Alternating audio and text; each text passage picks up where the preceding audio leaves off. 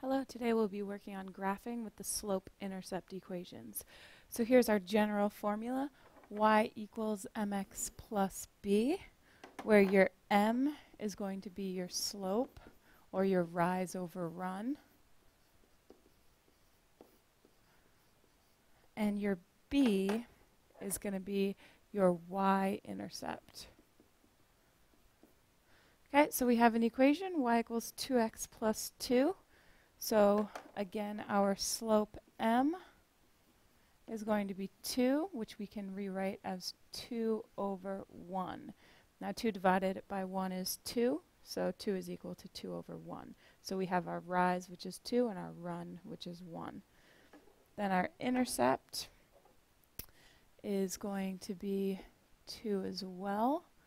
So our point for the y-intercept, x will be 0, y will be 2. So we want to go to that y-intercept point to start. So we find 0, 2 on the graph.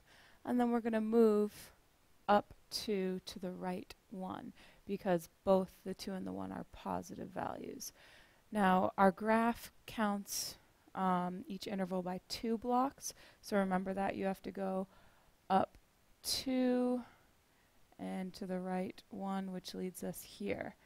Because remember, we started at our 2, and then we moved 1, 2, and then over 1.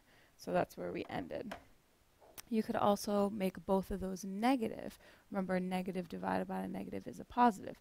So we could go down 2 and to the left 1 as well. So again, we've started at the 2, we've moved down 2, and to the left 1.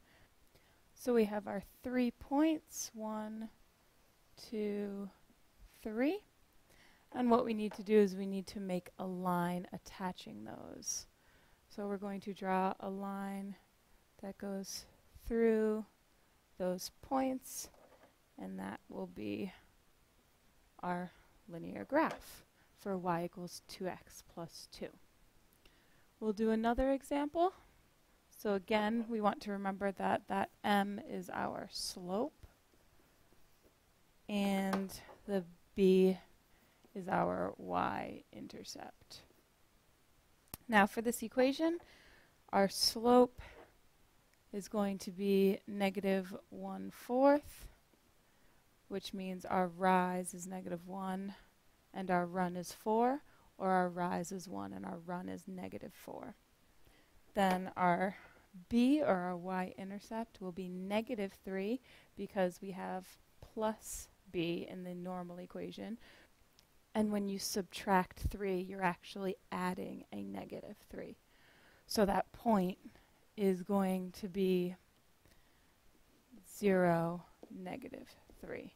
So we want to find that on our graph. So we go to 0, negative 3, and then we're going to move according to the slope, which at first we're going to go down 1 to the right 4, and then we'll go up 1 to the left 4. So if we go down 1, we move from here, we go down 1 to the right 1, 2, 3, 4. So that is going to be our point. Then we're going to again go down 1 to the right 1, 2, 3, 4. That will be our next point. Then we can go in the opposite direction where we are going up 1 and to the left 1, 2, 3, 4. So that will be our point. And we can continue this along the grid. And here we have it. So we can erase those other points that aren't necessary so that we are just left with our points for the linear graph. And then we can make a line through the points so that we have our linear equation graphed on the xy axis. Okay, and that is how you graph a slope-intercept equation. So I'd like you to try this one on your own. Y equals negative 3x plus 1. remember that you have to first find that slope and then the y-intercept in that equation. And then starting at the y-intercept, move according to your slope. And this is the x-axis, and that is the y-axis. And remember to label what you're counting by on your axes, if it's 1 or 2, or however you decide to do it. Good luck.